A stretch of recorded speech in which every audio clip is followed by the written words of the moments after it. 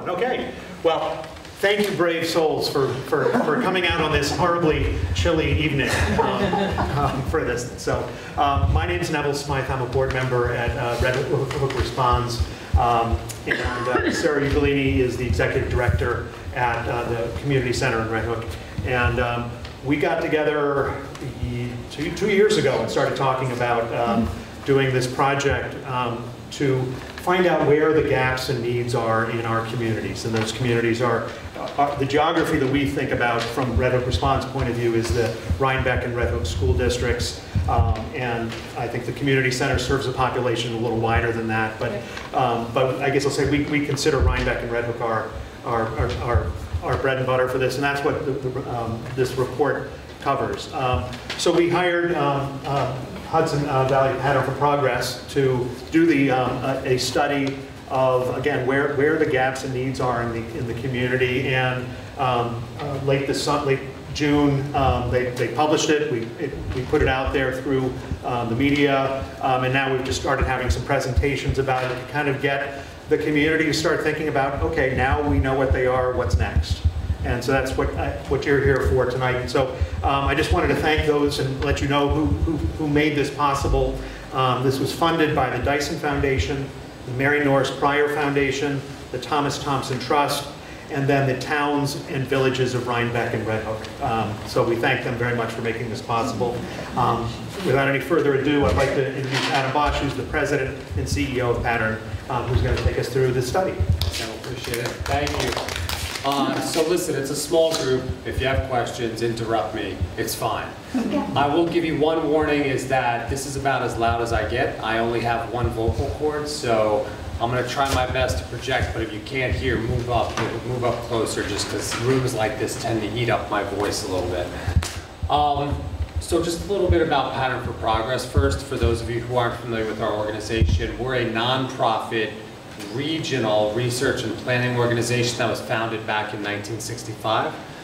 We do work in the 9 counties immediately north of New York City, so that's Westchester, Putnam, Rockland, Orange, Dutchess, Sullivan, Ulster, Columbia, Greene.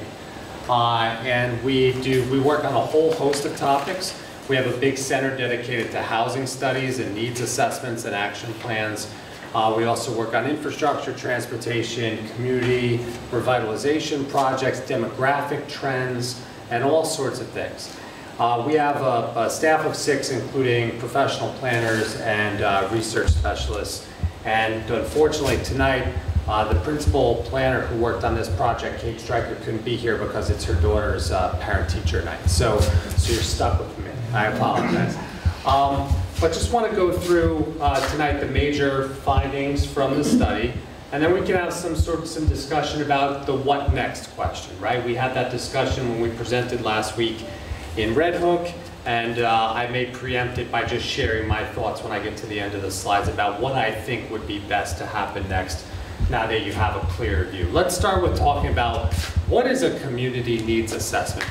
Well, community needs assessment combines data and interviews to understand what needs a community feels like are being unmet.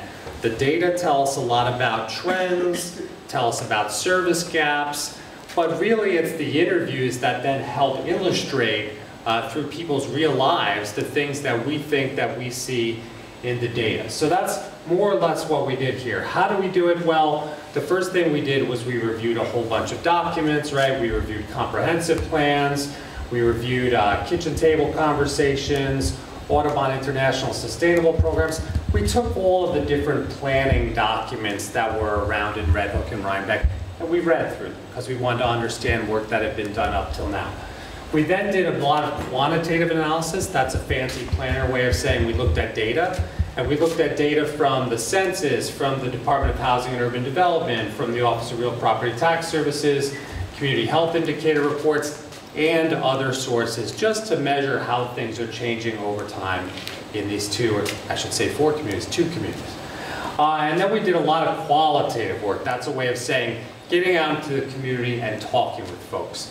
So we did 24 interviews with local social service providers and community leaders. We led 3 community meetings that were scheduled at different times and venues. We had a Spanish language interpreter available at one of the meetings so that we could get some input from folks who are Spanish speaking. We got 313 responses to a survey that we put out there where we solicited feedback from people. Survey was 40 questions long, again, available in both English and in Spanish. And we attended community events including community conversations, Red Hook Central School District, Red Hook Together meeting, Northern Dutchess Mental Health Collective, and several other things. We then, synthesize that, again, a fancy way of saying look at the data, look at the interviews, and see where we start to see things bubbling to the surface that we heard a whole bunch of times, or we see in the data as being a particular stressor for the community. So that's the process that we went through to put this together. The community needs that were identified, there were 12 key community needs that were identified, and those needs had to meet a few criteria, right? They had to be expressed by a substantial number of people. If one person told us something or two people told us something and we didn't hear it 5, 6, 7, 8, 10 times, you know, it's not that we discounted that person's opinion, but we wanted to look for things that we heard over and over so that we knew there was a substantial need among a larger cross-section of people. Determined to be significant in terms of its impact on the quality of life for residents in the community. So we wanted to focus on things that really affect people's quality of life, and found to be crucial issues for overall community stability, right? Which is a community's ability to meet its current and future needs related to the environment, resources, food, the economy, housing infrastructure, and social and governmental needs. The needs that we teased out are grouped according to whether they can be addressed locally or whether they need to be acted upon by some, higher level of civic structures. So that's the process we went through.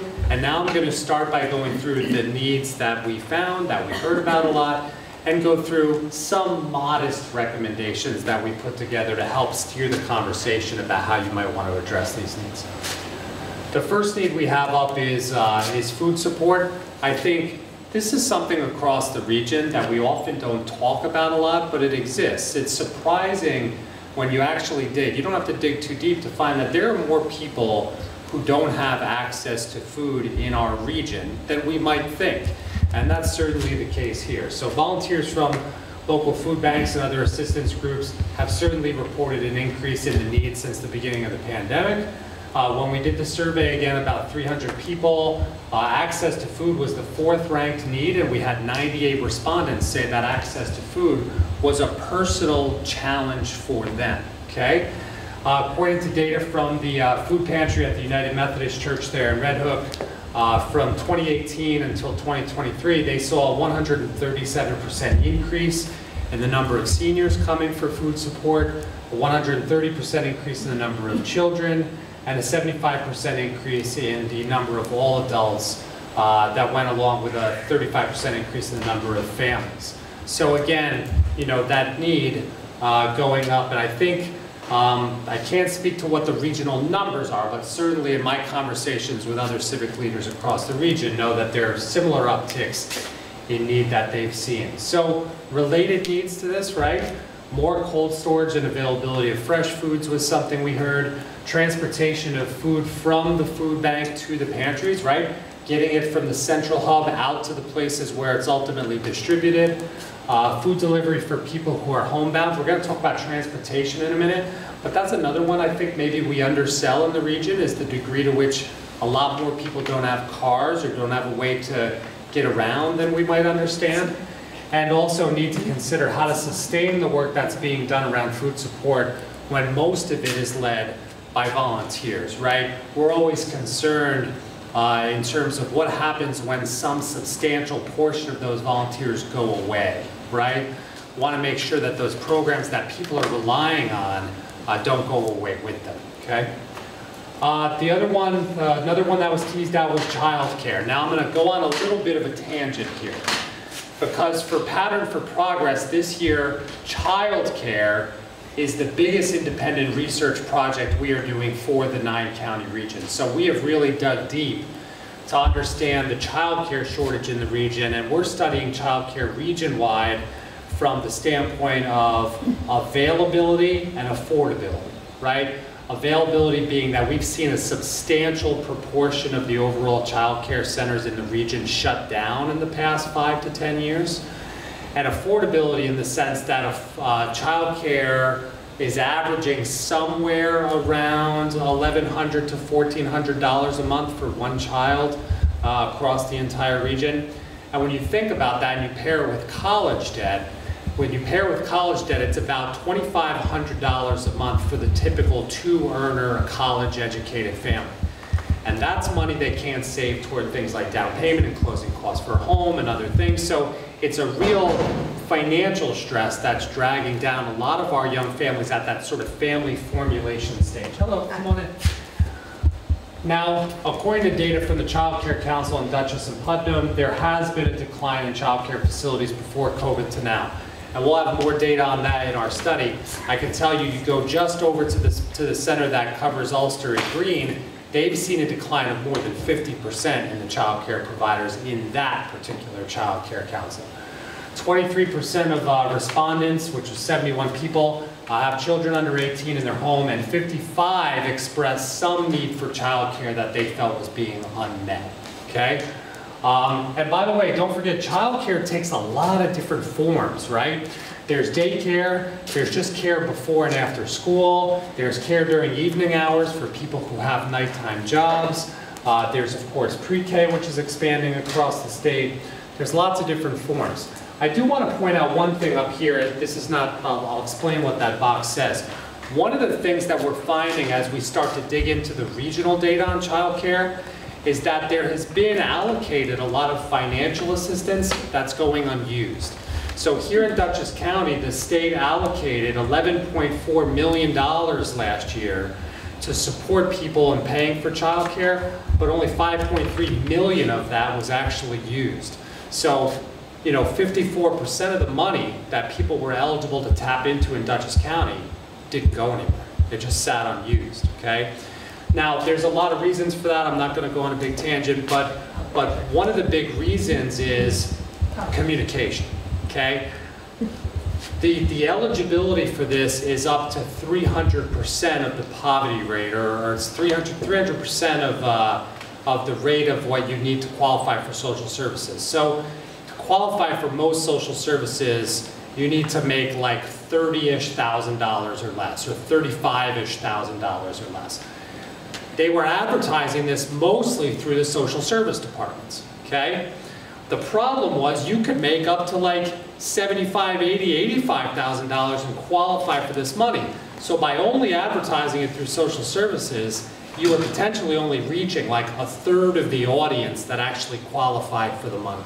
Now, the state understands this. The state actually in the budget last year passed some laws to change the way that this money is governed, conveyed, you know, dispersed, and hopefully we'll see this money actually then be put to work. This is federal money, by the way, and my understanding is it's not being extended either. So while this is a lifeline for now, it's not a forever lifeline. So we still have this child care challenge locally and regionally. Locally focused community needs, again, youth services and opportunities, right? Red Hook Community Center, Culture Connect, public libraries, other providers offer a lot of things for youth to do in the community, but still the youth are, you know, the youth services were articulated as a need. Why? There's likely two, you know, answers to this. In some cases, it may be a mismatch between the offerings of those organizations and what the youth really feel like they need. And in other cases, it's really the advertisement of those programs are not reaching the people who are seeking youth programs. And I said this when we were in Red Hook. One of the themes that's going to run constant through all these community needs is communication. Communication right now is tougher than it ever has been. Why? Because right now we are in a society where our communication is more splintered across multiple platforms, some digital, some not digital. I should say many of them digital, okay? But it used to be, and right, I'm an old dyed-in-the-wool newspaper reporter. My background is in journalism. I was a newspaper reporter for 10 years. And it used to be, just as recently as 15, 20 years ago, you could put something like this in the newspaper and probably reach like 90% of the people you were trying to reach. That's not the case anymore. Instead of putting it in one place, now you got to put it in 10 different places just to reach even close to the same size audience. So this is a real challenge that is ubiquitous, you know, across the region, probably even across the country, is we have great stuff going on. How the heck do we let people know so they can engage in it, right? And it really takes a lot more burning shoe leather to reach those people nowadays. Specific youth-oriented services and programs that were requested through the surveys included, you know, things related to jobs, right? Internships, mentorship, apprenticeship, we hear that pretty much across the region. LGBTQ support center that's outside the schools. Community-based activities such as art and music and science, technology, engineering, and math-related activities, especially during the winter months when kids can't get outside and we want to give them something productive to do indoors. Life skills programs, learning strategies and therapy support, outdoor activities and experiential learning, activities related to diversity and equity, and homeschool resources. We still are seeing a lot more people homeschooled now than before the pandemic. Senior services, opportunities, and aging in place. Again, here in your communities, you reflect the region-wide trend, which is that we are getting older as a region. In fact, here in Dutchess County, our births over the past 25 years are down 22%. Okay? So we are getting older pretty rapidly, and the younger cohorts are much smaller than the older cohorts in our population. So some of the needs that were identified related to our aging population included programs for active seniors, right? Social connectivity is important. Assistance navigating existing services and resources for the aging. Legal assistance related to access to Medicaid, housing, and end-of-life planning. Handyman services at a reduced cost by volunteers. I mentioned to Neville, I've got a plumber coming to my house tomorrow, and I'm just like, you know, I know it's going to cost a lot. You know, that's an important service, but when you're on a fixed income, man, that can be tough, right? So that was teased out. Caregiving services, transportation services, which we're going to hit on some more in a minute. We already talked about food support, financial assistance for seniors on a fixed income, technology assistance, and rental medical equipment for people with disabilities. This technology assistance one is interesting, and again, ubiquitous in a lot of ways. Nowadays, like, you can't apply for a job unless you have good digital dexterity. Or for our seniors, nowadays it's hard to even make a doctor's appointment without having some sort of internet access and technological know-how, right? You can see here, right, these are population numbers from 2010 and 2021 of the number of people 65 years or older, and you can see that upward trend. And over time, over the next decade, that trend gets a little even steeper, okay? So we know this is a region-wide trend, and we have to think about the types of services these folks need as they age in our communities. Pedestrian safety, this was not one we necessarily expected to find, but is an interesting one, right? Seniors, children, people with disabilities, and others who can't afford a vehicle, right? They're often depend on walking, biking, and other non-motorized transportation. And in the community meetings, the interviews, you know, we heard people talk about the dangers of certain intersections and crossings and critical locations, including near the post office in the village of Red Hook. We heard about speeding cars and lacking, you know, what people perceive to be lacking traffic law enforcement. We heard about a lack of sidewalks in some places. We heard about bicyclists and pedestrians not being safe, especially in the more rural parts of the communities, right? We heard a lot about these sort of things. And, you know, I think, Neville, correct me if I'm wrong, at one point I seem to remember Kate telling me there was even a committee at some point that would bring some of these concerns to the police department. People talked about maybe either getting that restarted or at least having a group that could tease out the places that were perceived as most dangerous or that needed some sort of pedestrian-friendly upgrade, and you'll see that in the recommendations coming up. Community cohesion and diversity, right? Community cohesion is when residents from different backgrounds have some common bonds, some common vision of the place where they live, have opportunities to interact with one another in a positive way, and really have a sense of like, this place that I live is mine and my neighbors feel the same way and we're Red Hook, we're Rhinebeck, right? And we heard the following concerns related to that. you know, people of minority, racial, and ethnic groups don't always feel as welcome and safe in the community as they'd like, right? That's what they said. The undocumented population is often underrepresented in public discussions and hidden from the mainstream culture. We see that across the entire region. When we do studies down in Westchester County on housing, or Rockland County, or even out in Sullivan County, the most difficult part for our researchers and planners is specifically getting to the Hispanic community because of some of the fears they have about talking to folks who are studying stuff that we study. They have fears of deportation, fears of other things, and yet that's the only growth sector in the entire region. The only growing group of people in the region is the Hispanic population. And so making sure we get to them and understand their needs is important because their needs increasingly are our needs, okay? The high number of tourists is problematic for the community since local governments and business cater to non-residents. That was an opinion we heard often. There's not enough public gathering spaces, and there's a need for opportunities for cultural diversity and more signs that the community welcomes people of different backgrounds. We'll talk about this in the recommendations section. I mentioned the difficulty with communications. You can see what this one survey respondent said here. People feel a need, excuse me, for improved communication about what's happening in the community. Again, not easy nowadays, but certainly people have a craving for it. People who need assistance the most are sometimes unaware that resources and opportunities exist within their community. This is true, again, practically everywhere. If people have a need, sometimes or quite often, they have a hard time getting to the place that might have a service to help them meet that need, right? Others in the community might be more active and involved if they knew about events and programs. So this is teasing out some desire to volunteer but not being able to find opportunities. And those without internet access may be unable to access news, other important resources. You may be surprised, but almost 1 out of every 10 residents who live among you still do not have an internet subscription or cell phone or internet access according to the most recent census data, okay? That's not bad in the sense that there are other more rural parts of the region that are worse than that, you know? So, you know, those people can feel a little disconnected.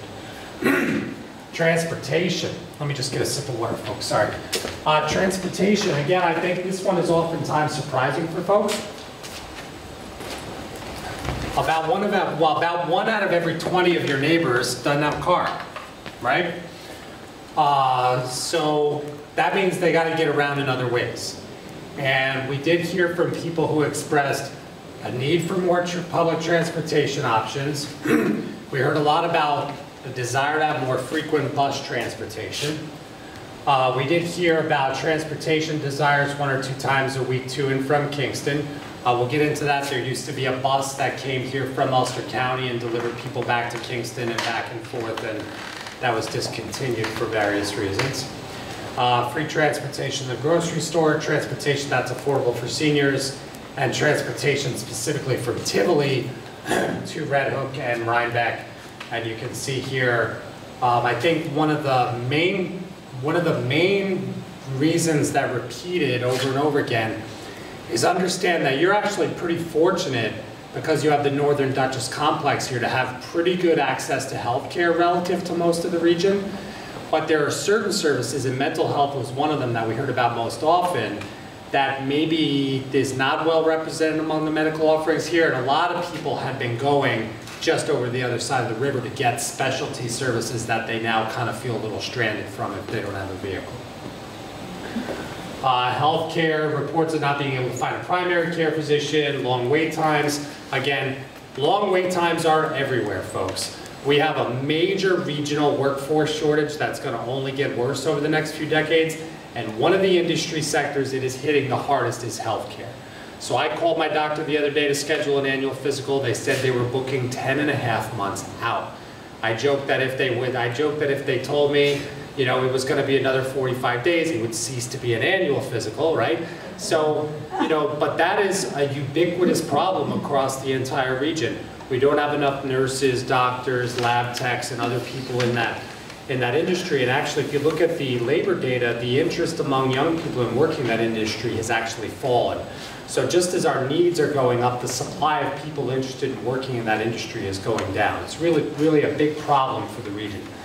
High cost of care and prescription drugs, transportation challenges that limit people's access to care, lead to depression since people are homebound and isolated, and also contribute to that poor nutrition issue we talked about since they can't access fresh foods.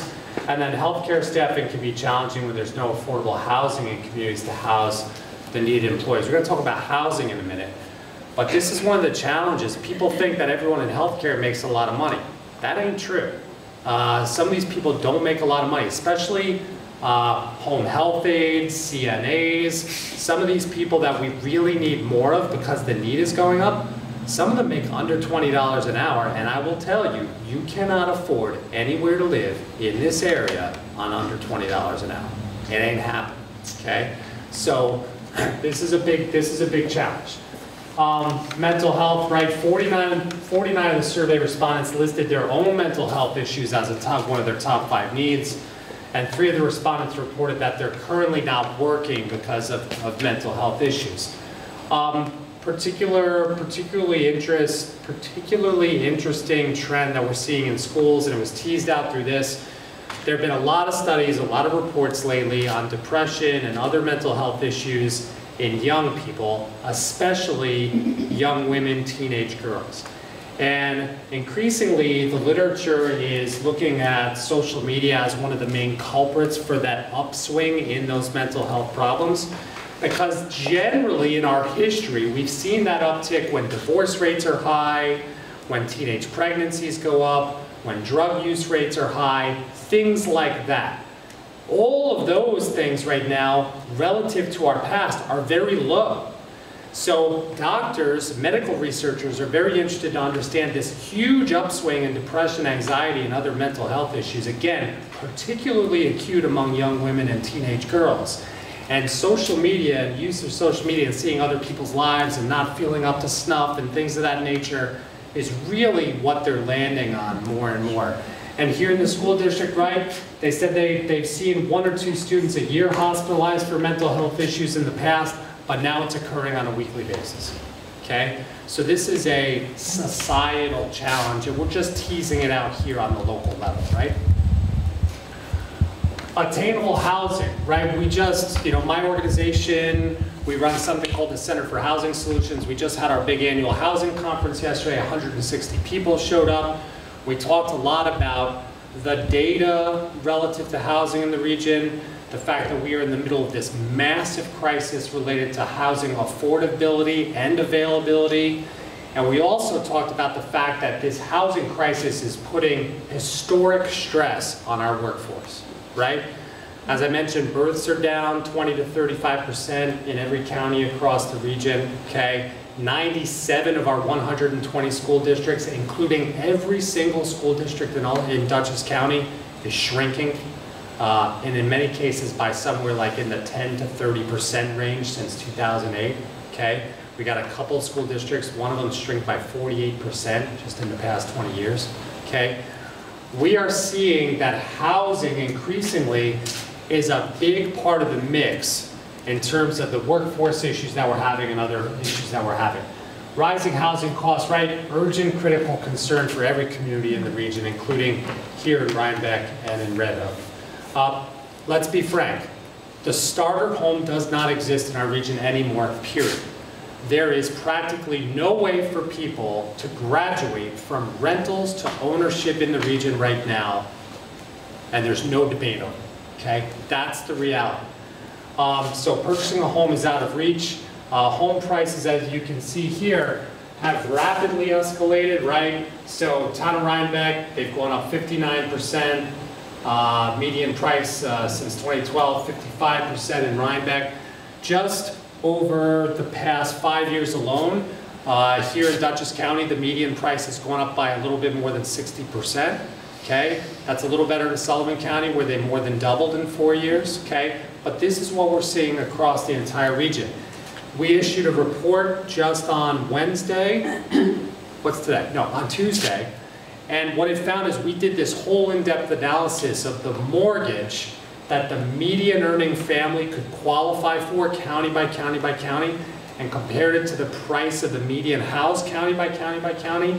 And in every single county, families looking to buy a home fall short of affording it by mortgage access by more than $125,000. That's how deep out of reach we are right now, okay? And it's really, really tough on people. What does that mean? Well, what it means is that more and more and more people are stuck in rentals for longer, and in many cases for good, okay? That puts pressure on the rental market, it pushes rents up, especially in an era when we have underproduced housing. Since 2010, we've only produced 0.45 units of housing for every job that we attracted to the region, right? So really an imbalance there. Families that have been in the area for generations also report that they're finding it difficult to stay. There is a special acute need for affordable housing that's close to services, employment opportunities, and public transportation. And it's important to understand that steep housing prices put pressure on household budgets. And this manifests itself in a lot of other ways. Not being able to afford food, not being able to afford car repairs, not being able to afford other essentials that you need. So when we start to see housing prices accumulating, or not accumulating, but accounting for, say, 50, 60, 70% of people's take-home pay, which is happening more and more across the region, that means they have less money left over to pay for those other, not only the things that they would like to do, but certainly the things that they absolutely need, like food, clothing, and other stuff. So we're seeing this across the region. You can see here also on the bottom what's happening with those median rents. Interesting to note, I will point you toward our out of reach report again that came out this week, is that rents are far outpacing income. And if you look at what we would call the renter class, which is like the bottom 40th percentile of all earners in Dutchess County, their earnings relative to inflation have gone down over the past decade. So their purchasing power has gone down. And that's adding to the stress of high prices, lower earning power, really, really creates the stress that a lot of people are feeling. Okay, now, what the heck are we going to do about all this stuff, right? So these are just some recommendations that sort of follow along with the challenges that we teased out that we want folks to at least think about, right? So, Can I? yes. I don't know from the last. No, go ahead. Yeah, go ahead. When you were back at the youth. Yes. And mental needs, mental issues that people are having. Okay. And stuff like that. You were saying that it's mostly, that the biggest issue right now are girls. That's what the medical literature is showing, yep. But I have to say that that always, I mean, I definitely believe in women and needing certain things, but boys have been forgotten, and they often show up in different ways. Yeah. So the schools never had heard, when my son went there not too long ago, of attention deficit disorder, organizational difficulties, and then I had teachers saying, oh, no, your son doesn't have that. My daughter has that. It shows totally differently. Yeah, well, sure. Yeah, it does. And so boys, they come in with a totally different set of things. And when I talked to the schools, they said, yeah, the teachers had never heard of this. Yeah. And they said that we don't get funding for it. Now, I think I've heard that maybe they're trying to do some things now, but they've got a lot of catching up to do. So I don't want to forget about the boys. Oh, absolutely. Who ends up dropping out of school? Right. It seems to me that it's mostly boys. Yeah, absolutely. And I was just regurgitating some national literature that I had read about sort of the causes and who was affecting most. But when you have your local school district saying that now it's a weekly thing, you know, that's everybody, right? I mean, that's across the board. It's not girls alone. And if I framed it that way, I apologize. But yeah, that's affecting everybody. And again, they're pointing to, and I see it in my own 10-year-old, you know, some of the ways screen time affects him. You know, I can only imagine when he's 13, 14, and that screen time now is taking on a different meaning, aspirationally, interactively, right? And just thinking about how that's going to affect him, which is why we've had to buckle down at home. This isn't about me. So just going back to first recommendation, set of recommendations are related to just growing that operational capacity for the local food security programs. So, you know, a couple things here.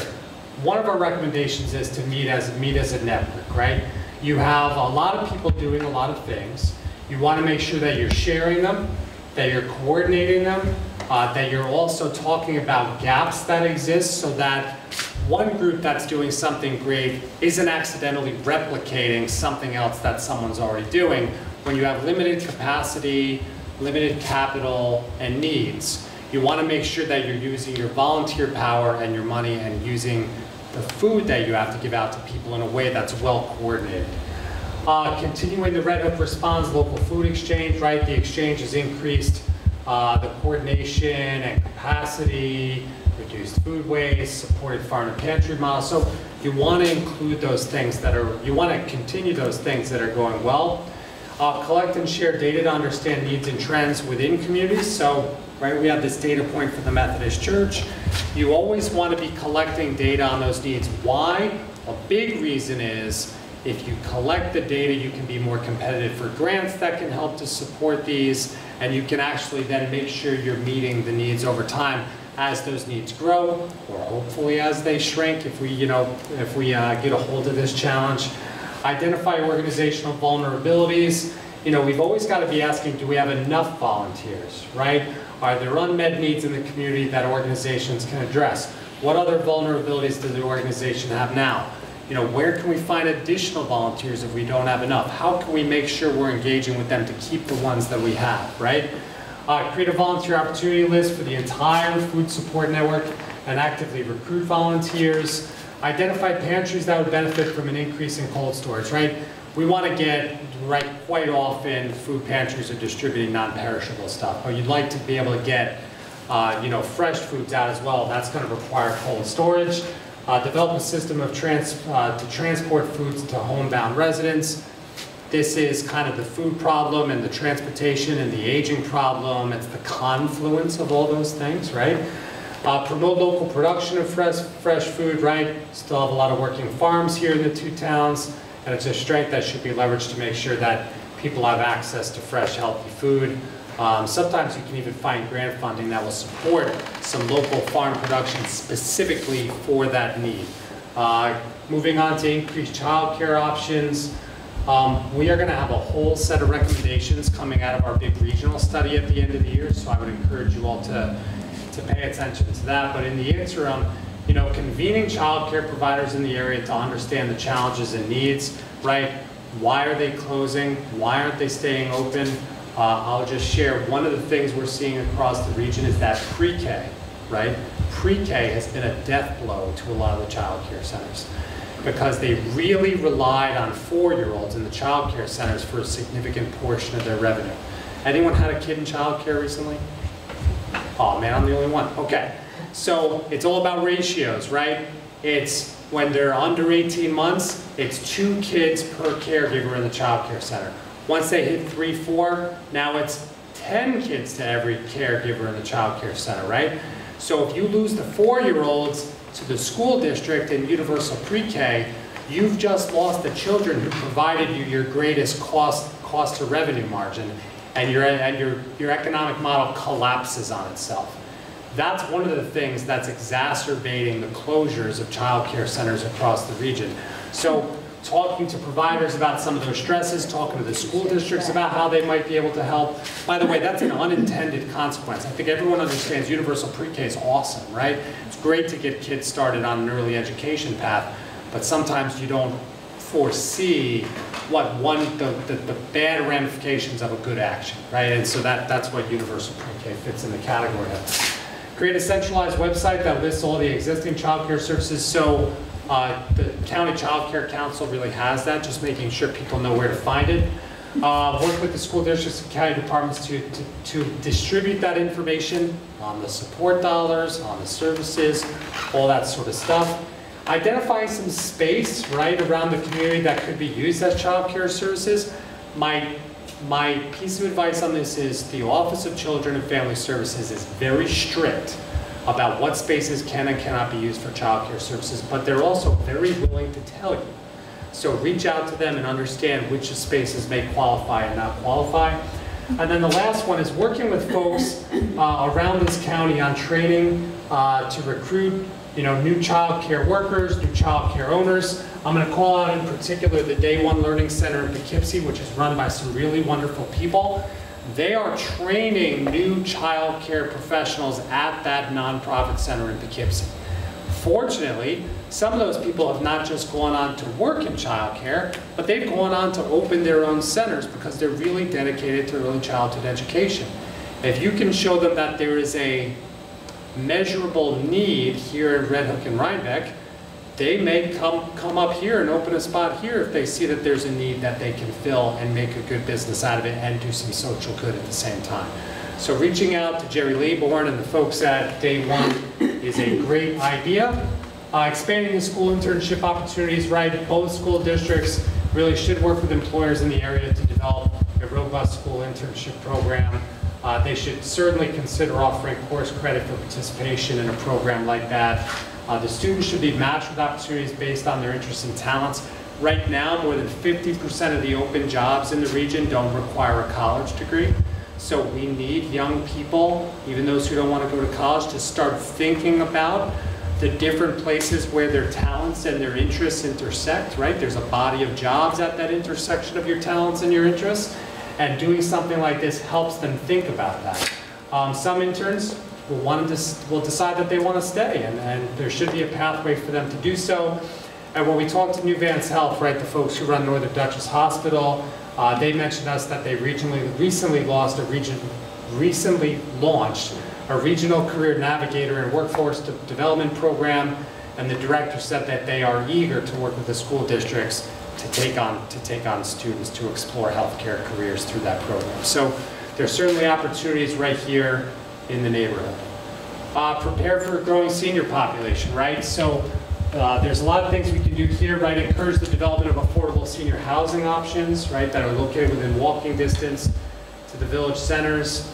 The development process for those projects should be streamlined, should be shortened to the extent that it can be. And if there are parcels of publicly owned land, we've worked with the City of Hudson, the City of Middletown, all of Ulster County, to figure out ways that they can use a very specific, what's called an RFEI process, request for expressions of interest, where you can actually use certain public lands for the development of housing that's needed by your citizens, and really make sure you get the type and design of housing that you want when you have control over that land and what happens on it. Support programs and services for seniors through municipal funding and grants, right? Important. Support public transportation options, right? We really want to make sure that our seniors and that everyone can get to medical appointments, whether they're here or in Kingston or in Lake Katrine or down in Poughkeepsie. Make volunteer opportunities known and available for seniors who are interested. Great things, a lot of senior citizens really, once they retire, they don't want to sit around. They'd like to volunteer and give back to the community that they either grew up in or lived in for a long time. And making sure that those opportunities are easy to find is a great idea. And prioritize pedestrian safety, which is our next item. Really, the municipality should consider some sort of cross-municipal pedestrian safety study, or at the very least, a group of people who can regularly interact with elected officials and police to identify areas of concern throughout the communities, key places where interventions needed, strategies to improve safety to increase resident mobility, and key connections between important destinations. Having that committee is a good idea, right? Formal group can oversee the study, can help write grants, receive community input about safety issues, share them with the highway department, share them with planning department, share them with public safety officers. Where there are issues, people want to hear about them, people want to help. Sometimes it might be as simple as repainting a crosswalk that used to be there, Or if anyone been to New Paltz lately? I mean, it's been there for a while, but if you're driving down Main Street in New Paltz right before you hit the bridge that takes you over the Wallkill River, many years ago they installed a little bucket on either side of the street that has flags in it. So when you're crossing the street, you pick up a flag and it just increases your visibility, right? Simple, low cost, but very effective at making sure that as people come down that hill where Gilded Otter used to be, that they're not running right into people who are going there, which is where the rail trail crosses the street, right? Municipalities should work with law enforcement officers on some strategies for pedestrian safety. And as I said, there's some real good low-cost improvements, well-painted crosswalks, flashing lights at key intersections, and even teeny tiny flags like I just recommended. Create enhanced public community space. So when we talk about creating or enhancing public space, really what we're talking about is making sure that we have places for the community to get together and do stuff. And I say stuff because it could be a whole wide range of things, right? So public space really provides an opportunity for people to interact with other people in the community who they might not otherwise know. And those interactions really help create those social bonds and that sense of place that people said they were craving more of.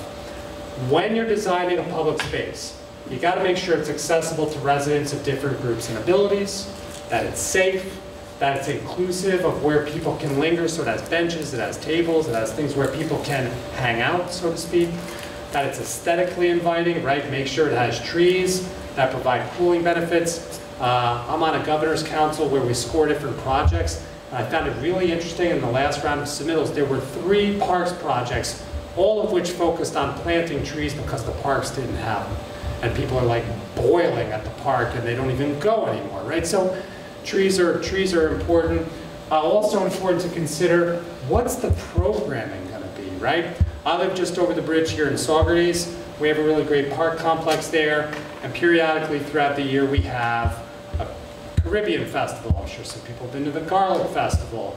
We have things that are like more community driven, like a food truck day, a Saugerties food truck day.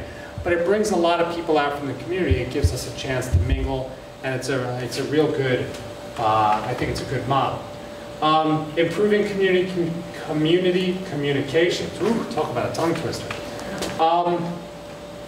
So I talked about the difficulty in communication, but there are some ideas you can use to amplify messaging and ensure that residents are informed about local events, programs, volunteer opportunities, all sorts of things. You could do a monthly newsletter that's sent in the mail to all residents and sent out through an email blast that lists ongoing and upcoming events, programs, services, volunteer opportunities, all sorts of stuff, right? You could also post it on physical bulletin boards, such as the ones that are out here by the front door. You want to make sure some are centrally located in the villages, in the towns. Good example of this is Kingston Happenings. I don't know if anyone here is subscribed to Kingston Happenings. City of Kingston, with some help from community volunteers, put this together. It goes out regularly. It's an online central repository for all sorts of things to do in Kingston, and there's a lot to do in Kingston. It goes out all the time, and man, do they see high attendance at the stuff they do. And I think a lot of that has to do with this site that was launched and the associated email blast that goes out to people who go online and subscribe to it. It's run now by Brickyard Ventures. They manage the website. Enhancing rural transportation options, right? So a couple things. It would be good just to have a sit down with Ulster County and understand why that bus that used to come over from Ulster County and bring people back and forth stopped. You may have read in the newspaper right now, Ulster County did an interesting experiment where they eliminated the fee for their public buses over the past year, and they saw ridership like shoot through the roof, right? They did that, and then they realized, wow, this is pretty expensive to run. So they're trying to figure out, like, can we keep doing this or not? But they're really, really thinking a lot right now about their public transportation system, and it might be a good time just to go there and say, hey, we really valued this bus. Is there any way it could bring it back? What would it take? How can we help? All that sort of stuff. And then there is a model up in Millerton. They created a locally run dial-a-ride service. There was some federal transportation dollars in there, but that's less about running a specific route, right? A specific loop route, than it is about having a service where seniors or other people can call up and say, hey, today at 10 o'clock, I need a ride to the doctor's office in Rhinebeck or Kingston or wherever, and they'll come and pick you up. And this would take some legwork, frankly, because you got to figure out, can you get the same federal funding? Can the federal funding be expanded to just expand this Millerton service to, encompass a larger area? You'd have to do some thinking and some legwork on this, but Millerton's showing that it's possible, and so it's worth a look.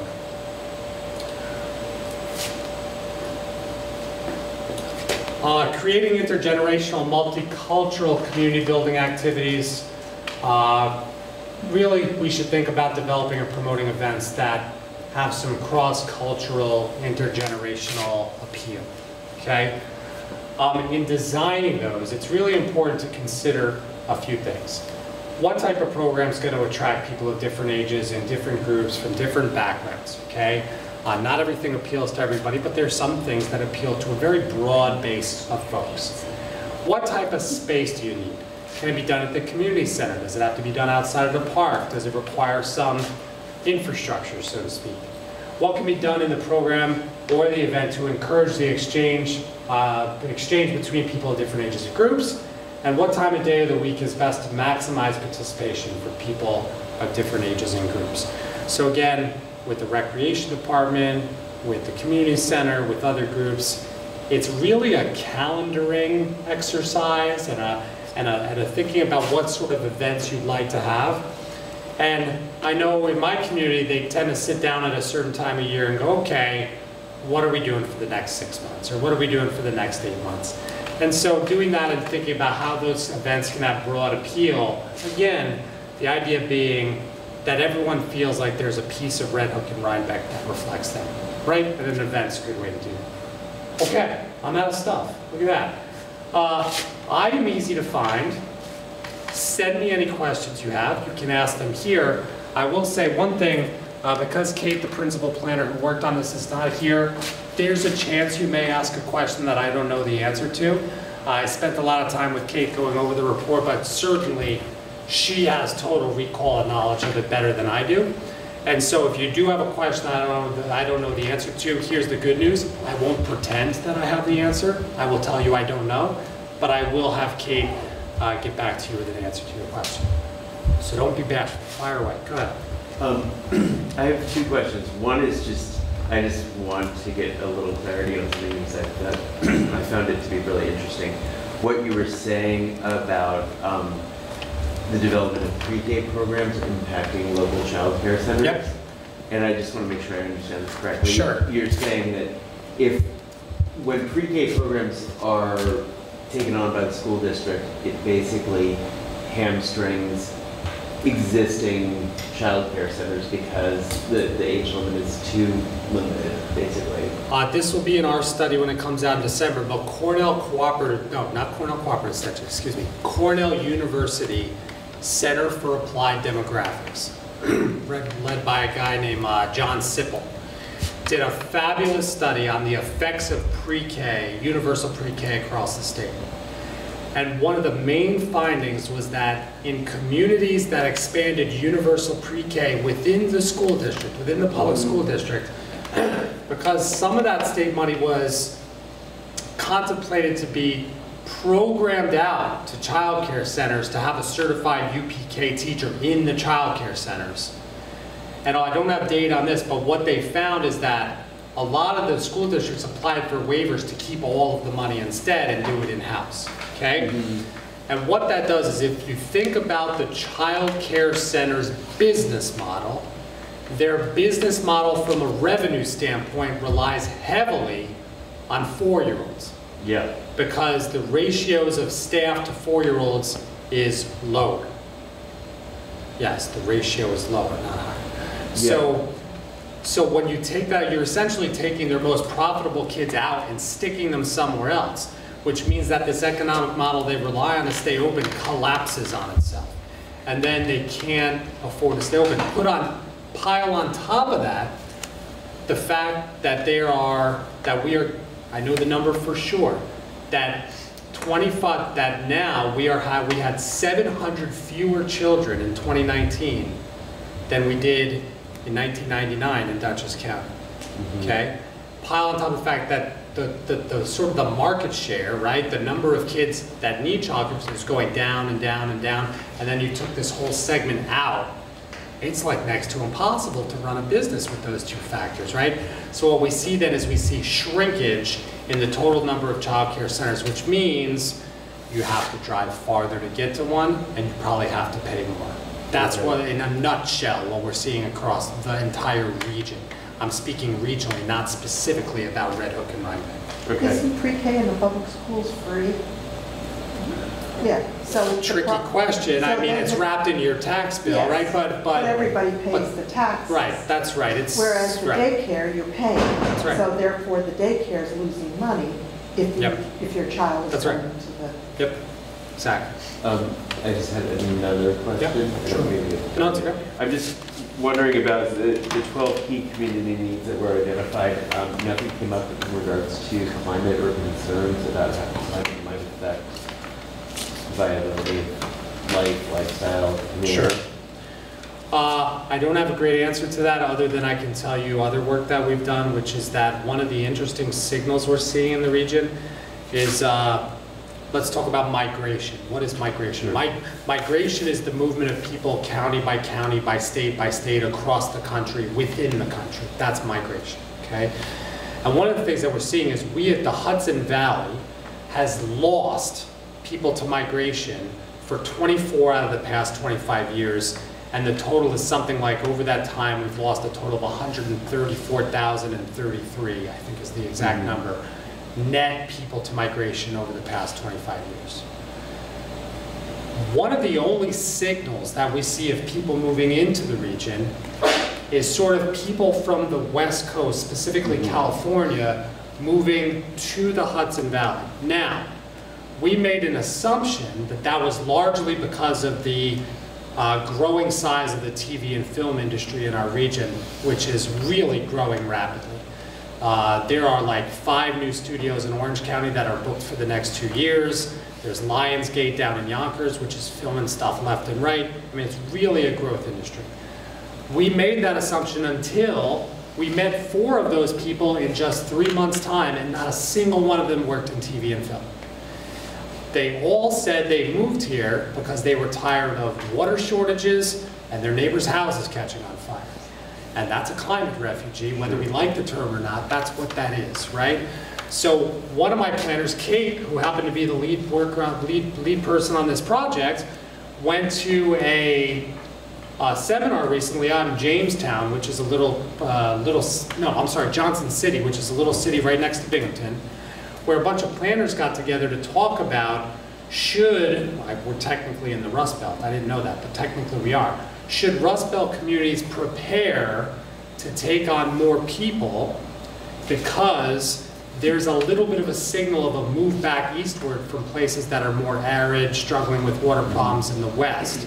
And we are what? By comparison, water rich, a little more temperate, right? So in some ways, we're actually better positioned in climate change, and that's not to say it's a problem.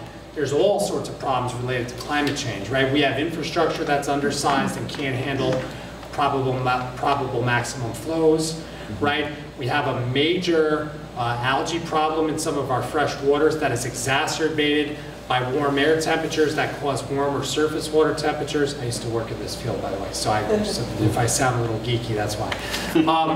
So the climate change issues are, significant. They're things that we have to wrestle with. But for this particular thing, it was not sort of like top of mind as a community needs thing that came to people's minds when they were thinking of it in the context of like local stuff they need as a daily item. That doesn't mean it's not important. It just means it wasn't teased out in this particular survey with this particular population. Yes? I moved up here from Manhattan 15 months ago. 15 months ago? Yeah. Nice. Yeah, it is nice. Where'd you live in Manhattan? I moved from the 12th floor of an apartment building on the Upper West Side. Oh, on the Upper West Side, to okay. a rented condominium by a pond behind the hospital. Okay, cool. And so instead of cockroaches and pigeons, I have a heron and a muskrat. So That's lovely. It's all great, and it's Terrific. green, very green. Now, watching your program, I worked at a not-for-profit organization for 25 years in Manhattan. It was created out of our response to the AIDS crisis. Yeah. I learned a lot and developed a lot of skills during that time. Earning money was not one of them. Welcome to the world of nonprofit. However, what I did notice is that if you have a specific project and you know exactly how much it's going to cost, you can find some really guilty rich person who would be happy as can be to fund that particular thing because they know the beginning, the middle, and the end of it. Yeah. It's a very neat package. And while the thing that I most responded, I mean, so many things that you talked about, I mean, I could just, we have other people. Wait, so Yeah, let me just say two things, and that's about food and food insecurity and the fact that people don't have enough food. It's just staggering in a country like this to throw so much food away every day and that people are not eating. Yep. I read online within the last couple of years about a solar greenhouse in, I think, Nebraska. I think it might have been called Greenhouse in the Snow or something like that. And it was solar and geothermal, year-round. Vegetables and fruits and tropical things that you could never imagine in a million years growing in that climate. Out there in a field, cost something like $7,000 to build, $3,000. I mean, it was really cheap to build it. And because of its being solar, it was sustainable. Feeding all kinds of people. Yeah. And then recently I read about some prisons closing. I thought, how could you repurpose a prison? One way you could repurpose it is you could make it a hydroponic greenhouse. You must have been spying on one of my meetings today because we were talking about the same idea for malls. Right, we got all these dead malls across the region. Absolutely. We're like, you could grow a lot of food in that mall. One of my staff members said that. I said, that's not a bad idea. And all of the spying barns on me. around that are just kind of sitting there looking cute. I mean, you can turn them into hydroponic things. And it's a hands-on thing, and it's multi-generational, and everybody can get involved. But we don't have to reinvent the wheel here to do this. We just have to have a specific, well-engineered plan and get a Mike Bloomberg or a George Soros or Jeff Bezos. There's so much money in so many hands. May I ask you your name? Cynthia. All right, Cynthia. You hit on something that was asked at the last meeting that I promised I was going to talk about, and I didn't, but you reminded me. Which is what you said was like, hey, there's so much stuff here, right? There's so much stuff here. That's right. So inevitably, the first question for the community, right, you, Red Hook, is what the heck do we do? And what we said at the last meeting was, you can't tackle all this stuff simultaneously. A, it'll drive you nuts. B, you won't get anything done, right? So the suggestion I made at the last meeting was, I think the number 2 is probably right, but if you have real passionate people, you could maybe do 3. Pick 2 things to start with and really go and tackle them head on in year 1 and make some tactics and assign them to people with deadlines.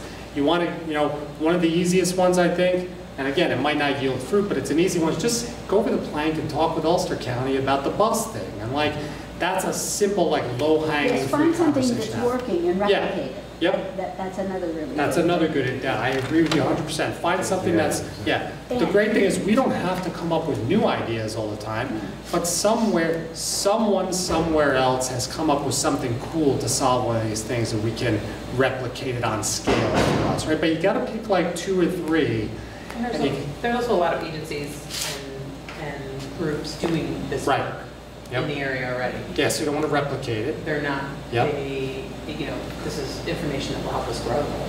And there are other populations that you can tap into, I would think. You probably have already done this, and that's faith communities. Yeah, sure. Because they want to bring the faithful back. Well, here's what you can do. Here's some things you can do. And you can drop flyers all over Rhinebeck that say, snooze, you lose, complain and you're not going to get anywhere, or everybody can tell you what's wrong with anything, but no one wants to do anything to make it be different. No. And in my life, I see that things get worse all by themselves and things get better only with effort. Yes. And it's not, I In mean, science, they call that the law of entropy. and, yes, and using a model that a friend of mine started in Manhattan called Share the Care, you can divide out a plan and get people to choose what they are interested in this plan and have a couple of changing heads of the committee for, 1 month at a time or 2 weeks at a time, so that everybody doesn't always have to do all the work. And everybody gets to do the part of this plan that they're interested in. Well, Neville, sorry, it sounds like you guys have a volunteer. This is great. You've solved many of the problems organizational. There's so right. Yeah. There's so much to be done, and I'm getting really old here, folks. I don't know how much longer I'm going to be able to crank this up. But God, as a friend of mine said, I'd rather burn out than rust out. Yeah. That's a good one. Anyway. I'm going to remember that one. I like that one. Good. So we talk about affordable housing. Yeah. We talk about senior housing. Yep. We talk about wanting to keep and to revitalize the village and to make the village a place that's for everybody. We talk about all these things, but there's an elephant in there. What's that? And it's not anything that I mean to be negative. Yeah. But all the houses are being sold and for super expensive, so nobody. So we have to go out of town to build new houses that can be affordable. So we're taking the senior citizens out of the village and sending them out saying, well, we'll provide you a bus. This has been going on for eons and eons. So there's got to be communities that are dealing with this and have successful programs. I agree with everything you just said, okay? The housing challenge is the most complex, multifaceted challenge that we have in the region. It also happens to be the most important, in my opinion. I mean, in a lot of people's opinions, right? And, some of it comes down to zoning, right? Historically, much of our region was zoned for single-family homes on relatively large lots, and guess what? That's not what the need is now, right? Even from an ownership standpoint, the standalone single-family house, some people still can afford that and want to buy that, but we haven't built those smaller, like they used to be those Sears kit homes. We're not building those smaller homes anymore. We're not building, I grew up relatively poor. I grew up in an owner-occupied 3-family house. I dare you to find one of those that's been built in the past 30 years, right? Doesn't exist. So we are suffering right now from underlying codes and regulations that don't allow or entice what we need, right? And we're suffering from market forces that are pushing prices beyond our reach. And we're suffering from a certain lack of incentives and ideas, and also this idea that the market's going to come around and save us. If housing really truly responded to market forces the way most pieces of the economy do, you'd be seeing building everywhere right now, because the demand for housing has so outpaced the supply, it's unbelievable, right? So I'm not here to prescribe any specific set of solutions to you. Dutchess County had a fairly good housing plan done by a group called CZB. There were a lot of great ideas in there that have to be implemented by communities. But understand this, housing is a regional crisis that largely depends on action on local control. And until we understand that, and until we understand, my dad worked at ShopRite for 48 years. My mom was a medical records clerk, right? And we all want our grocery store shelves stocked, and we all, when we call up the doctor's office, want our records transferred to a specialist today. Thank you very much. And yet, we don't want to always support the policies that entice or encourage the development of housing that those people need to live in our communities, so that those goods and services don't slowly disappear from us, right? So part of this is understanding our interconnectivity with each other, and that the goods and services that we both need and really want rely on people to provide them to us. And if we don't have the housing for those people to live in the communities who provide those goods and services, then we just sort of hollow out over time and become just a playground for like the landed gentry, right? Which is kind of sort of what's happening in the past decade. Now, all's not lost. We can, right? There's a lot of people working to try to make sure that the right kind of housing. And by the way, this is across the whole spectrum. This is apartments for very, very low income people. It's middle income housing. It's, you know, housing across the whole spectrum is what we need right now. But we gotta get going, because I'll tell you, the demographic trends for our region are not good, right? They're really not good. This workforce stress that we're feeling across every industry sector, the data show that it gets worse and worse over the next 20 years. And I'm not here to be the doom and gloom guy, but what happens is if you just walk around like this, you're gonna fall off a cliff someday. I mean, you really gotta be mindful about the trends that are happening in the region and a set of solutions you have in your hands to make some impact on them. So that's my general sort of spiel about housing. But on a local level, zoning is a huge tool. There are certain incentives that you can apply for. There's even certain incentives that are in people's hands that they don't even know they have. Like 485A was called an anti-blight program back in the day. There's something called 485A, which is a local adoption tax incentive. And what it says is if you have a vacant building in your downtown and you have 485A, someone can come along and refurbish that first floor storefront, and if they add housing to the upper floors, they get like a 12-year tax break on the cost of the total improvements to the building. That really makes it financially feasible to do something like that.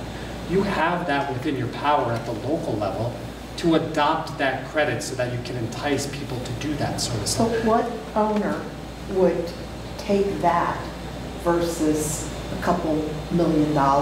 There's bound to be one. Yeah, but you'd be shocked. So we go down that road. So you go to places like, again, I'll use the city of Middletown as an example. There have been a lot of people in the city of Middletown in their business improvement district who, listen, when I worked at the Times Herald Record and our main newsroom was in the middle of the city of Middletown, you know, it wasn't doing good, right? You go there now, and it's like, it's, how can I be modest about this? It's not that it's a model city, but it's a thriving downtown with very diverse businesses, people living in the downtown, great parks, great pocket parks, things to do, 2 breweries that keep people coming. They got charging stations in their downtown parking lot that draw people off the highway. They put a lot of thought and effort into it, and there have been people who've come along and said, this building's great for something I want to do, and I'm going to add some housing over time. So there's all this stuff you can do. But you know what, the other thing I find, I'm sorry to go rambling on, but the other thing I find is, man, it's really tough for local, you know, we expect local officials to have, you know, all the time to contemplate these things, but most of our local officials are part-time people who have really important jobs that they do during the day. And this takes focus, attention, expertise, and they, you know, it's tough to do at the local level in a lot of our medium and small-sized towns. This is real, like, deep planning strategy stuff. So I don't envy local officials for the workload that they have in their daily lives and in their volunteer lawmaker lives. It's really tough stuff. So it does take a group of well-meaning people to sit down and contemplate what are the best strategies we can apply to try to get closer and closer and closer to some end goal that we have. And right now, housing is probably the most important end goal that we have in the region because of the depth and contours of the crisis that we're in. Yeah. A comment and a question. Sure. Comment, the whole housing crisis here with the upper end. And Yeah. You're basically getting 2 classes of people. People who already own houses who Yeah. can now afford to continue to own houses. That's right. And people who didn't who will never be able to afford one. Or That's right. Not never, but That gap is huge, getting bigger. And Yeah. clearly, the pandemic increased that because we had a lot of New Yorkers come up and Correct. And buy houses. And also I think that what you call climate migrants Yeah. is that too, because it's not the poor people from California moving here. No. It's the wealthy Californians who are moving here and buying up and pushing up the prices. And I don't know if there's anything to do about that, but that's definitely creating a, almost 2 classes of society here. Yeah, it's like a dichotomy. No, that's, It's true, and we spent a lot of time at our housing conference yesterday contemplating, what are some of the things we can do, and different Habitats for Humanity have taken on different models to try to create different types of housing and ownership models.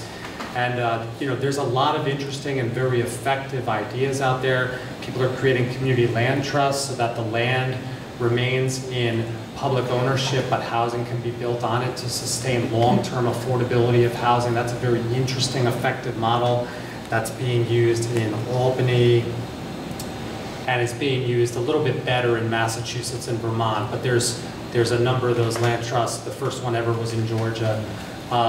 There's a lot of different models, but again, it's... My question is, sure. Are you familiar, or anybody familiar with the development down in Poughkeepsie? I think it's called Eastgate or Eastdale, yeah. Eastdale. Yeah. Is that middle class housing, lower class, upper class? I don't want to misspeak. Neville or someone might know. I think those are fairly market rate, most of them, yeah? It is. I won't say it's like Traditions up in Red Hook. I think it's a little bit more affordable than that, but it's still, it is upper middle class at best. Now, it seems like that's a great model. If they could do that and mix the affordability. Right. I'm going to ask you a leading question now, though. What would require them to mix the affordability? Local government. That's the local control, right? So there's something called, oh my God, how am I going to forget this term? Someone help me out here. It's Section 8? No. It's incentive zoning. It's tiered incentive zoning. Essentially, what you can do is set up in your local codes to say, hey, anyone who's building more than X number of housing units, and you try to set that pretty high, like 20, 40, whatever your number is. You have to include a certain percentage of those units that are affordable for people at a certain level. Then you got to be careful, right? Because the worker making average renter wages in Dutchess County makes about 50% of AMI. Okay. So an AMI is area median income, okay? So that's the 50th percentile of income.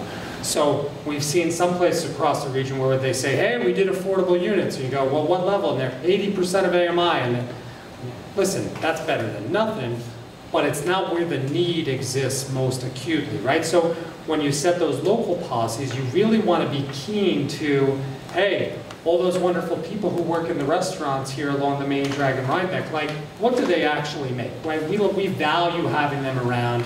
We like going out to eat.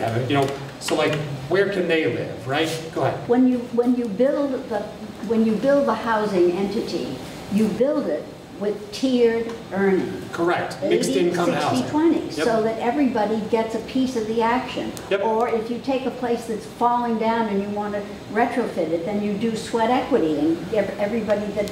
So Cynthia, that's exactly what I was saying, is you want to set that policy up so eventually you're encouraging mixed income housing, which is, you want to have some market rate units because it's hard to get the financing for the builder to build the thing if they don't have some income at a market rate. But then you want to literally require some of the units at 80%, some of them at 60, some of them at 40, and you got to think long and hard about what those proportions should be based on the need in your community. But again, that's local. You have the local control to do that, and it's a good idea to use that. Use that local control. I was just going to say, I can't remember where I read it, but it's one of these really in-depth sort of Atlantic articles or something like that, maybe the New York Times. And they're just talking about the realities for developers. Oh, it's tough. How expensive it is to develop. So tough. If you want, they're never, from the way it sounded in the article, you're never going to have this sort of, we are the world, everybody in this one place. It's going to require so much more of a high-level units, let's say, something that costs a lot more. Yeah, so yesterday at our housing conference, we had this really great guy named Alan Malek, who's 81, I think he's 81 years old. He's a longtime urban scholar. And he made that exact point, which is, it feels great to say someone's got to come build housing units that are affordable for people making 40% of the median income. But you better be prepared to really incentivize that, because you practically speaking, cannot build something and recoup your money with that level of rent because of a number of things. number one, talk about local control, is the review times for these projects are out of control, We're in the period. middle of that right here Yeah. in Rhinebeck. I'm sure you are. We can't even get the darn thing Yeah. to be discussed. And can you imagine how much money, And it's going to be a good 2 years of fighting. and can you imagine how much money it costs that developer to go back to the architect again, and back to the engineer again, and back to this consultant again? And by the way, as that 2 years goes by, what happens? The cost of plywood goes up, and the cost of steel goes up, and the cost of every input goes And up, the right? incentive from New York State disappears. Right, or it disappears, or it goes down, or it gets passed along to another. It's So already that's a piece of it. The other piece of it is we're finding it's harder and harder to actually find the labor in the region to go then build the darn thing. So that adds on another weight, right? The cost of materials we know because of some of the global supply chain challenges. I mean, that's largely been overcome now, but we're still kind of feeling the effect of that. Interest rates are now up. So, you know, really, and now we've gotten way off track here, but really, But you know, that's really Yeah. happening oh yeah, here. absolutely. Right. And then the other thing is this. There's a lot of people who will come out and shout against a Oh, project that's they were worthwhile. here. And you know what my favorite thing is that they'll say? We can't have this project because we can't afford to have more kids in the We schools. can't have our trees cut Well, down. the more kids in the schools thing is the one that always makes me laugh, because that's utter BS. It's nonsense, okay? People who say that, A, have no clue what they're talking about, and B, they advocate for the hollowing out of our communities because, you know, saying we can't have more kids in the schools means all these trends I just told you about just get worse and worse if we listen to these people. So we need to politely say you're wrong and, you know, move on. But where was I going with this? Oh, yeah, that, you know, that opposition. But what there is not quite often is the same equal weighted voice of people who come out to speak in favor of it. Hey, listen, you know, we need people to work at the grocery store. We need people to work at restaurants. We need people to work in the local government offices, by the way, who get paid a salary that would go in that affordable housing unit. We need people to work at these places, and we need the housing, but we don't have that same passion and depth of people coming out to speak in favor of those projects as we do the people who say, hey, I was the last one to move here and I shut the door behind me, go scram, thank you very much, right? So that's, you know, that's something you got to do, get out in the community, encourage people to come out and speak in favor of those We things. are Yeah. in the process of the comprehensive plan, though, right? We have this, and I'm sure that's coming out in everything. There's lots going on for Rhinebeck, Yeah. at least that there's a lot of conversation around that. Comprehensive plan. That'll probably be their number one thing. Yeah. And I'm going to just iterate what Adam said. The comprehensive, I'm Gary Bassett, the mayor of the village of Rhinebeck, for those who don't know me. Sorry I'm late, there's too many things going on. Comprehensive Plan Committee is meeting in front of you as we speak right now. Yeah. But as you said, it's great to get a group of people together and say, we need affordable housing, let's go do it, let's make it happen. Let's do all of this right now. But as me as the mayor, I don't have the staff or the knowledge to put all of this together. I need help. I can't, it's one thing to say, go do it. It's another thing, how do we do it? And to do that, and that how, is really, really hard, Yeah. as you heard. Yes. And at a local government level, and we have the control at a local government, making that happen at the local government is really, really hard. We want it. You want it. We all want it. We all think it's a need. We all think it's a requirement. And we're going to put our resources behind to do this, right? But I want to let you know, it's hard. Even this community that we're trying to get locally here in Locust Grove, Locust Hill, which is in the town, it's a hard thing to do. Our job is to make sure we supply utilities, services, and all that kind of stuff. But let's make it integrated. Let's make it part of our community. Let's not just say those over there. I don't want those over there. I want it to be part of our community. Yeah. I want it to be integrated so that it feels like part of the fabric of the village of Rhinebeck, right? You got to work on that. You got to work hard on doing that, and I'm 100% behind doing it, but I need help. I hope you'll come to those town meetings and say that. And I have been speaking that, and I have been saying that loud and clear about what I think I want, right? And what I believe this community needs, right? But then you have the developer on the other hand who says,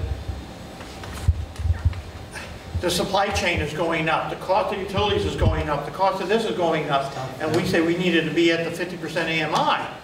You know, well, we need the funding to be able to do that. At the local level, we don't have that funding. We got to, the state has it. They have it all together to And I'll just, move It's forward. not as easy as you think. It's got to get through. It's not as easy as you think. So anyways, I'm going to get off my soapbox right It's now. got to be talked about Yeah. in Rhinebeck Yeah, I'm at the gonna- town hall. Yeah, I'm going to get off my soapbox because I'm 100%, you know me, you know how I feel, you know what I want to get done, and you know how we got to focus on this, but let's really, really not just stand up and shout, you got to do it. Come and help me do it. and Help me do it. I'll amplify one thing the mayor said, which is all this stuff is hard at the local level. Here's one benefit of being at the local level is you saw what happened with the governor's ideas last year. And then, you know, what we said about the governor's ideas is she had the symptoms right. She had the diagnosis right.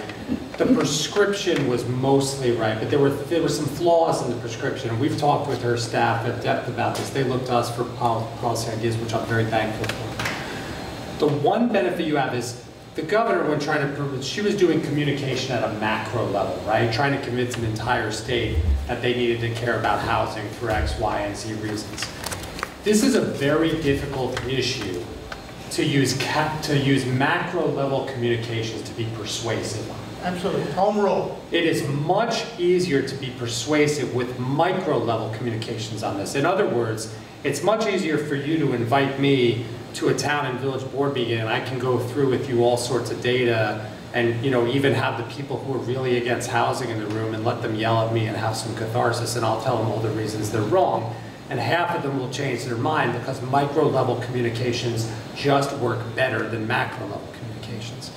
So to the extent you have people who don't think that you need some housing that's affordable for people who work in blue collar and service jobs in your community, there's a polite, evidence-based way to disavow at least some of them of that notion and turn them into proponents instead of opponents. Yeah. We have your 2015 report. I'm part of Yeah.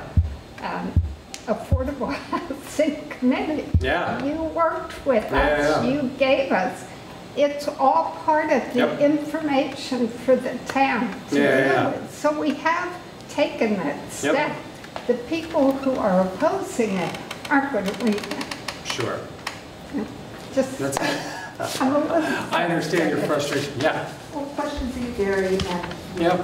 Adam, is when we speak affordable housing, are we also looking at affordable purchasing of homes? Because I'm seeing a lot of people that want to purchase and not continue to rent all the time. Yeah, so I can't speak about Rhinebeck and Red Hook specifically, but certainly in our work we do.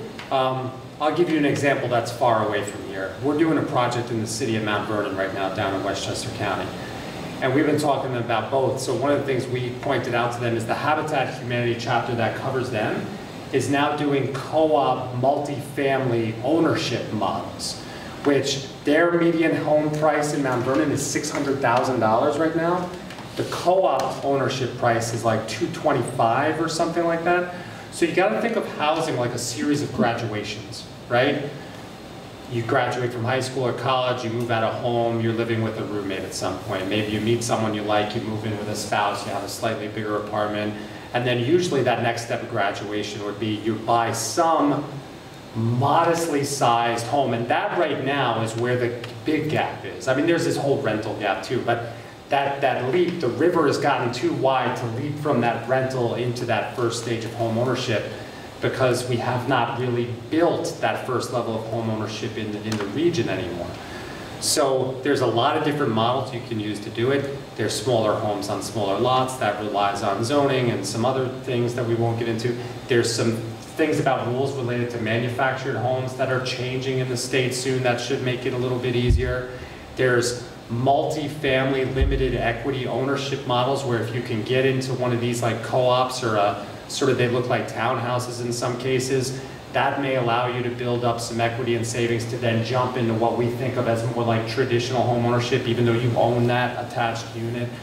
So there's all sorts of things. The question comes down to how do we set up the codes, the regulations, the incentives, and all the other things we need to have someone come build the darn thing, right? So that's really where the good ideas meet implementation. How do you operationalize these ideas, right? And that comes down to, as Gary pointed out, and as others point out, you know, this local control thing that's so important. We have a lot of these strings in our hands. We just got to understand how to pull them in the right direction to get what we need and want. There's a wonderful movie that was here within the last couple of weeks called Join or Die. Yeah. About Paul Putnam, who wrote the book Bowling Alone. I had to read that in grad school. I was The forced to movie read is it. called Join or Die. Yeah. And it speaks about social capital. Yeah. C-A-P-A-T-I-T-A-L. Yeah. And it says if we don't start paying attention to doing that again, we're not going to make it as a culture. Yeah. And I think that that's probably true. No. Yeah, so, I guess I'll say, not to wrap this up, but I think we should probably start wrapping this up. Thank you all very much for being here tonight. Our goal in this was to help identify areas where people in our community need help. And obviously there's the big challenging things which were segregated a little bit from the not so simple things about food transportation and things like that. But there's a myriad of challenges that people in our community have, and we wanted to try and make sure that for our own organizations and what we do, we have some clarity on where we can have impact and where other nonprofits can do it, and also to help feed the municipalities and so forth with the bigger things. They can help us with the small things by supporting us, but also reinforcing what they know, but maybe helping to prioritize the other needs that are in our communities, so that we as a community can start moving together with the data, with the feedback, that we can help push back on some of those who are naysayers and not in my backyards, but also to maybe make some incremental changes forward to help who's here and make our communities the best that they can be for everyone who lives here. So that was really our intention in this, and I think we've got some good passion for it. And the next step is, how do we take all these wonderful challenges and turn it into changes and improvements in our community, and that's the work ahead of us. So for all of us, and it's not just the community center, Red Hook Response, or Gary or Elizabeth in the town. It's all of us to try and work together. To your point, join or die. It's about the community pulling together as a place. So. Can I just say one thing? Please. I want to thank you for doing this. Thank Adam for making presenting. But Sarah. And Sarah, thank you, because I think this is a fundamental building block. And I look at these blocks, and you've got to start piling the blocks together, right? And once you start getting all the pieces, you can have a plan. This is part of the blocks. What we're doing with the comprehensive plan is another block. What we're doing and what's happening at the state level is a block. You can start building these layers where you can actually then get something accomplished. But it takes this kind of work, so thank you.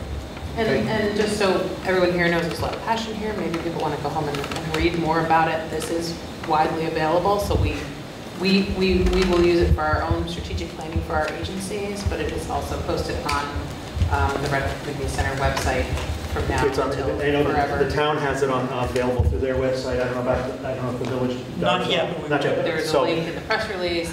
If you would like to give me your email and print it clearly, I would be glad to send you a copy of the presentation and/or the study if you'd like it, or if you have a card, I'd be happy to do that. And it's going to be on Panda. And it's going to be on Panda. Thank you, Panda. Yes. The study itself is very interesting. It's more than 170 pages. It has all the information that backs this up. Don't worry, there's appendices. There's lots of reading to be Just done. read the main part. So again, Adam, thank you so much for being out here. we're not going anywhere either. I mean, like I said, you know, fortunately, I live right over the bridge. So if there comes a time where you need someone to speak to a bigger set of folks about, you know, trends and needs in the region, you may have to bake my wife some cookies to get me away from the house again, but I'll come, I promise. Great. Thank you, Emma. Thank you. Thank you.